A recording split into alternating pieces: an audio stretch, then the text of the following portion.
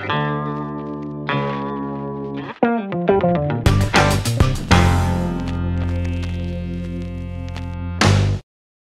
to visualize your funnel report with advanced segments. The funnel visualization report is one of the most useful because it highlights critical steps of your funnel and indicates the percentage of users who go from one step to the next one.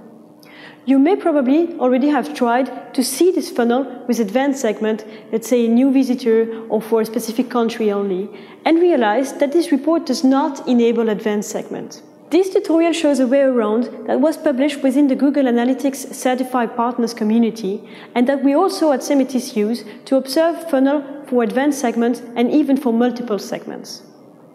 What you need to do is simply create a bunch of new goals and a custom report. Let's say you have a 3-step funnel: cart, payment, and thank you page. You then have to create 3 new goals. Remember that you have a set of 20 goals available within Google Analytics.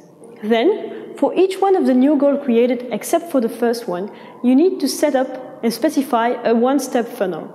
This 1-step funnel is going to be the goal URL of your preceding step. For example, goal 3 will have a 1-step funnel with the goal URL of your new goal 2. Then you need to create a custom report.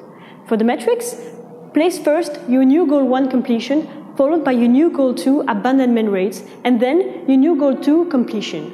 And so on, as in the illustration. For the dimension, place whatever dimension you want to analyze. Click Save and start analyzing your funnel with any segment you like. For more, subscribe to Semetis YouTube channel.